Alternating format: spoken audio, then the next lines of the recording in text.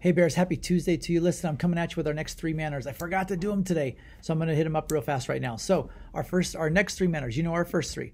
Our first three was using sir or ma'am. The second one was making eye contact. And the third one was, because we're not shaking hands, that when you meet new people, learn their name and use it quickly. Use it right away. So our next three manners, the first one, number 4, is to hold the door open for others. It's just so polite, and people really look forward to that.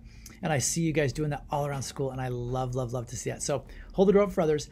The fifth one is to respect other people's comments, opinions, and ideas. Now that one can be tough sometimes, especially when people have different ideas or different opinions than you.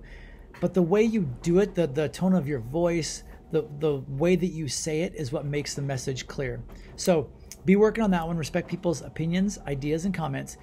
And the final one is, when you go to the restroom, be sure to wash your hands well and then clean up the area.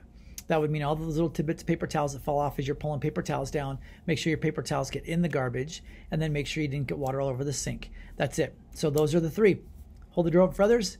Always respect other people's comments, opinions, ideas. And then when you're using the restroom, wash your hands and clean up the area after you're done. Have a great day, Bears. We'll talk to you soon.